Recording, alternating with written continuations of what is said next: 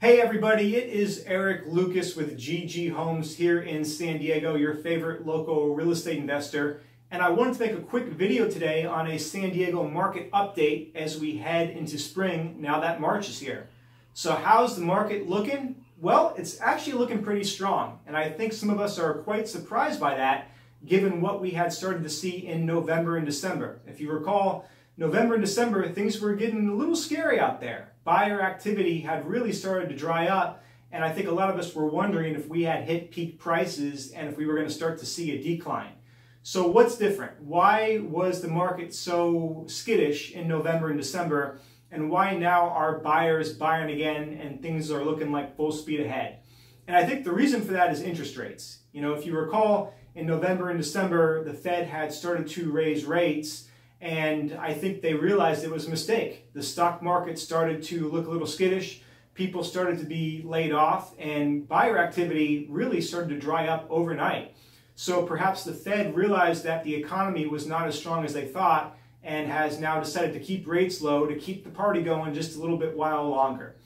So what can we conclude from all this? Well, I think we can conclude that our economy right now is absolutely dependent on low rates to keep going, and it might not be as strong as the Fed is telling us it is. And I think a lot of us knew that already, but I think now there is no more debate on that subject.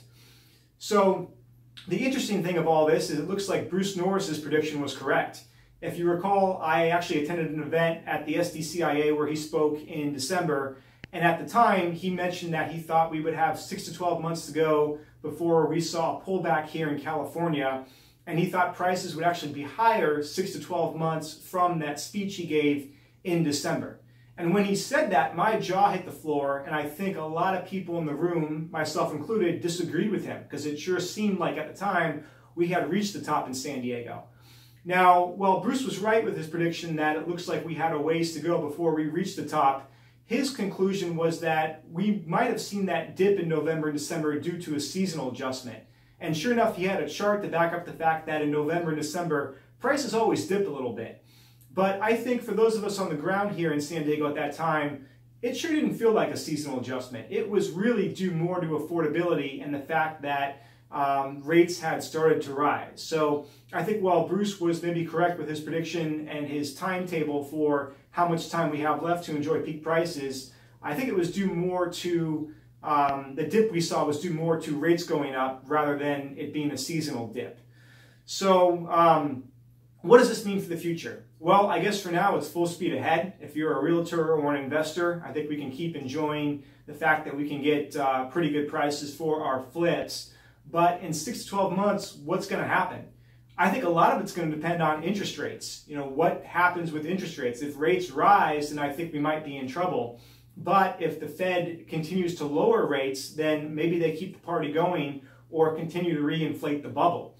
And the one interesting thing that Bruce had mentioned back at his report in December is, while he initially thought we would have a slight pullback in California prices during the next pullback, he did mention that if the Fed got kind of silly, he worried that they would actually reinflate the bubble, drive affordability even lower, and when we did have the next pullback, it would be more severe. So I think for all of us, it's going to be real crucial to keep an eye on what the Fed does and what lending does over the next 6 to 12 months. If 6 to 12 months from now they start to raise rates and we start to see a decline in the market, then maybe Bruce is right and we have a gentle pullback. But if the Fed lowers rates and continues to lower rates in an attempt to make the economy stronger, then maybe we start to see affordability dip even lower and head towards that magical 17 to 15% number. That means a bubble is ahead. So I guess while we should maybe enjoy the fact that we still have high prices, let's keep a real close eye on interest rates, and let's also keep a real close eye on lending to see if somehow they're able to get lending to ease up again to keep this magical party going again. So anyway, again, what does this mean if you're an investor or an agent? I guess for the short run, continue to enjoy the party. But if you are a seller or you've got a client that has a beat up property they want to sell, you might want to get them on the phone and start putting some pressure on them to cash out and cash out now, well, the market still is good because this might be near the end. As a matter of fact, Bruce's report that he just came out with earlier this year was called On Borrowed Time. So, maybe we've only got 6 to 12 months left to enjoy these peak prices.